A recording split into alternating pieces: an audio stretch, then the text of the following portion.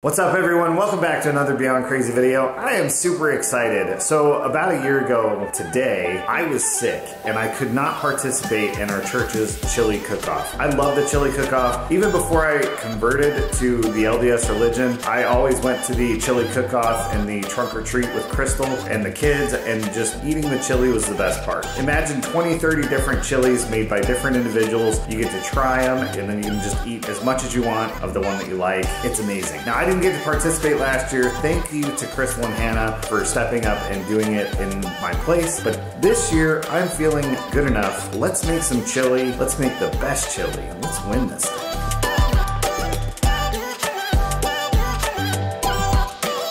So the start of this chili is just like the start of any other good chili. Its base is going to be bacon, and then the predominant meat inside it's going to be brisket. So we pick up brisket. This is a prime brisket, not because we needed a prime brisket, only because this is all they had available. It's in chili, guys. You can do prime or select. It really doesn't make that much of a difference. I'm gonna go ahead and just score this open. And for this recipe, we're actually not going to be using the entirety of the brisket because that would make an absurd amount, but also we're gonna be separating this brisket. This half of the brisket is known as the flat. Imagine you lay it, anytime you're laying it on the fat cap, okay, this side is more flat, whereas this is coming more to a point. If you see, it's more of a point at the top of it. So this is the point of the brisket and this is the flat. We're only going to need the flat, and then we're gonna save the point for probably a smoke or something else. One of my sisters has been sending me this smoked brisket mac and cheese literally like every single day. So I'm gonna have to get that done sometime this week. She's literally right here. Smoked brisket mac and cheese. It looks so good. So this will be your brisket. Just give me some time on it. Just come in with a super sharp knife, guys, and go ahead and just separate this. Okay, try not to saw through the meat if you can. This is gonna get separated out. This is the beautiful point.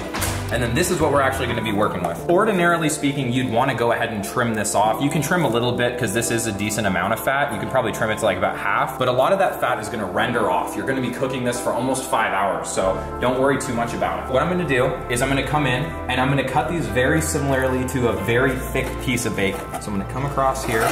Keep in mind, guys, if you're not using a sharp knife, get a serrated blade and saw through it if you don't have the ability to sharpen your knives. It's extremely dangerous to be doing this with a dull knife, okay? So use a sharp one. So we've got them all cut down into slices. Now we got our big bacon.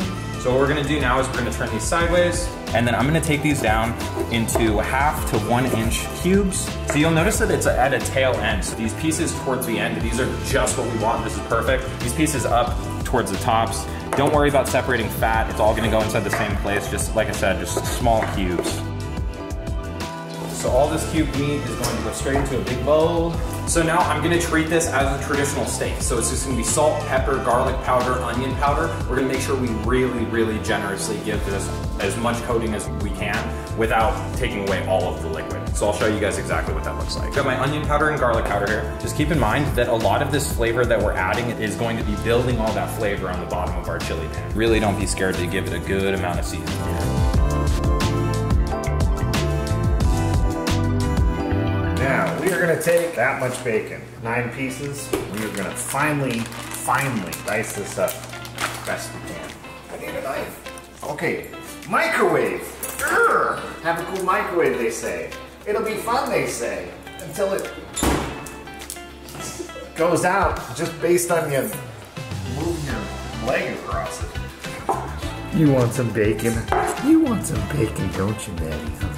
All right, now that we have our bacon diced up, we're gonna bring it to the pan. While the pan is cool, meat in. We do not wanna wait for the pan to heat up before we add the bacon. We're trying to render the fat out of it. We're not trying to go crazy with it. And we're looking at about 80% heat, so medium-high heat. We're gonna let that sit for about 5 minutes. All right, the bacon has released all of the fat that we needed to release. We have a nice layer of fat. The bacon's about half done, but if we leave it in there, it's just gonna get overcooked and it's gonna be nasty. So we're gonna pull the bacon right now. Make sure to use a spoon with some holes in it so you can keep the fat. Now I know what you're wanting to say. You're wanting to say, just dump it all in there and start it browning. But the problem is, if we put all of our brisket into the pan, it's gonna overcrowd, the meat's gonna turn gray, it's not gonna get that nice sear on it that we're looking for.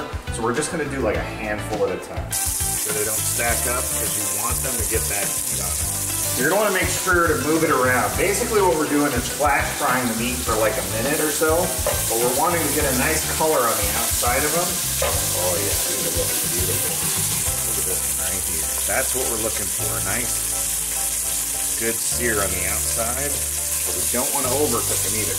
All right, our first set's done. Let's get them out. So we're just gonna set them aside. All right, now our next handful. Now we're gonna repeat that same process until all of the brisket has been seared and get it out onto the plate, and we'll show you what we're doing next.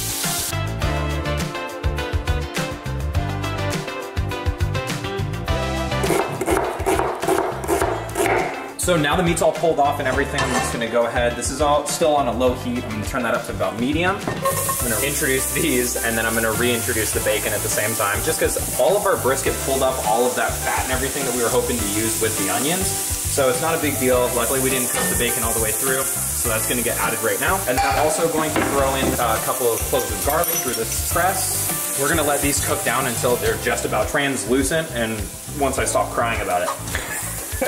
The smell is amazing. I'm in heaven. I'm just sitting here taking in.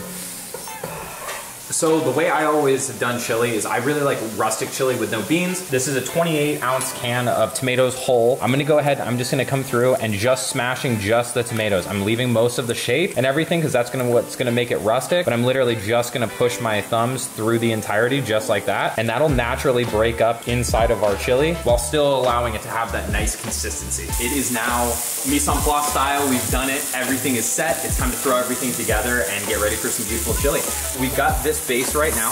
It's soaked up all of our roux from the bottom. There's nothing on the bottom of this pan. All of the flavor that's been cooked into the bacon through the brisket is all inside of these onions now. It's gonna be delicious. This is all ready for me to go ahead and reincorporating. So I'm gonna add in all of our brisket meat, beautifully cooked.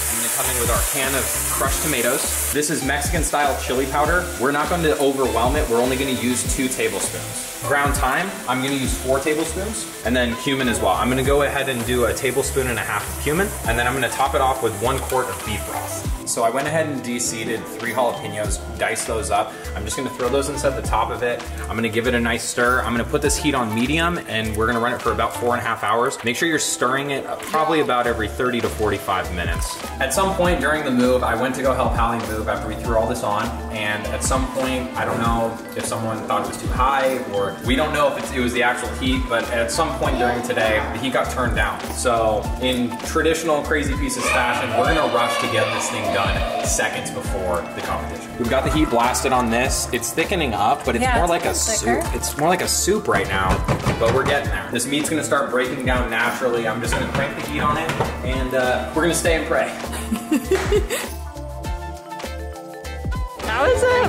Good? Good? All right, so we ended up transferring the chili to this crock pot. Did that so that we could keep it warm. Now we did have a slight problem with the cook. So it was cooking on the stove.